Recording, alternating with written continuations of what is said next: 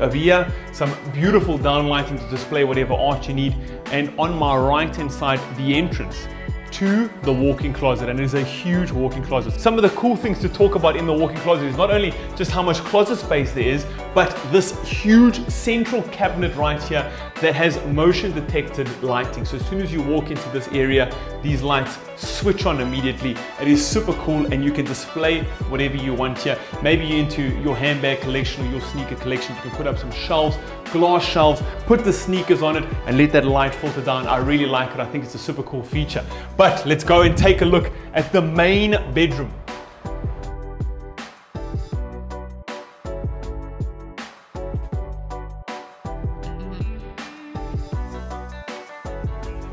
And here we are within the master suite. So much light, so much air, stackable glass doors on one side with these sliding doors on the other side. And take a look at this.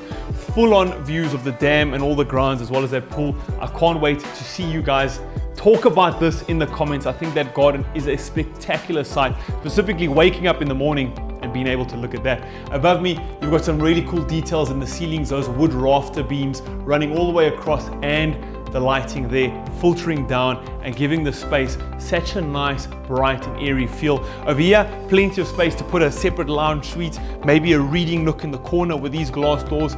The dam right over there would be a perfect place to kick back with a good book, a cup of tea and a snack. But talking about snacks, maybe you want to look like a snack. And looking like a snack means you need a place to sit down and get ready.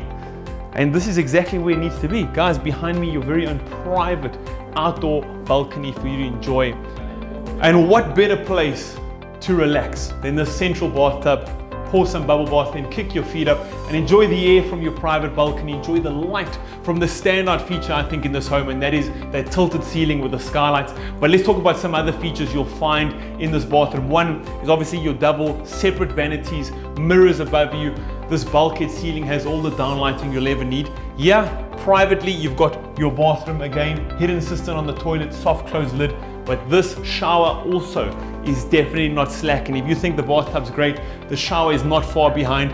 3 separate shower heads, one of them being a rainfall shower, the other one being off to the side, and the last one being a handheld shower that you can also just hang up and get all the water and really kill the water restrictions. So thank the Lord, we are not in Cape Town. This bathroom is definitely standout. I think this is easily one of the best bathrooms we've seen, specifically with the way it's laid out.